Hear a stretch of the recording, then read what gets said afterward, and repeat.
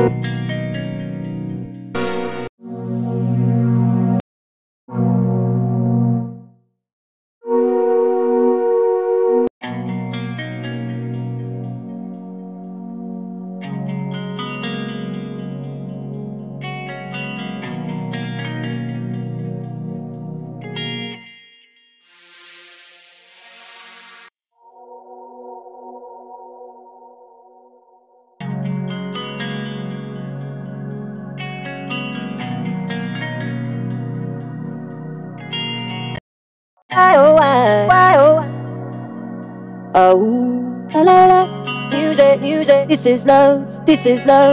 Won't you save me? Won't you save me?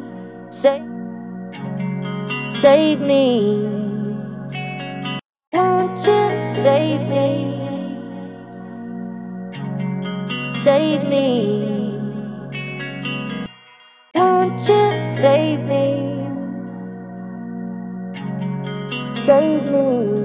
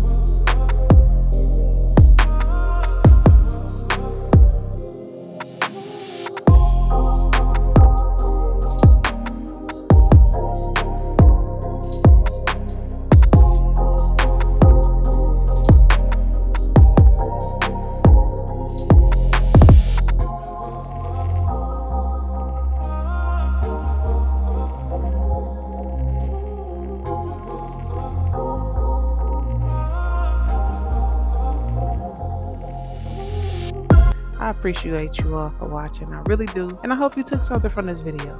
And I hope you leave a comment and give something back. Bye, guys.